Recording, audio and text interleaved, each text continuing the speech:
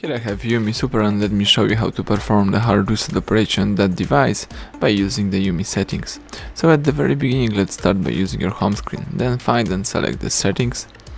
Afterwards, let's scroll down and simply find and select backup and reset. Now from the following options, let's choose factory data reset. Let's read the information about the process and choose reset phone. So if you're aware of the following operation and you would like to erase all personal data, customize settings and install apps, let's choose erase everything.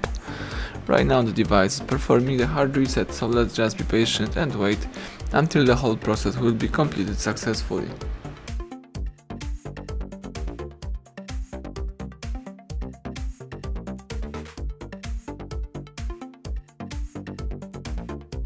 Excellent. As you may notice, here you can start activate your device. The hard reset is done because the welcome panel pops up. So everything went well. Thank you for watching. Please subscribe our channel, leave thumbs up under the video.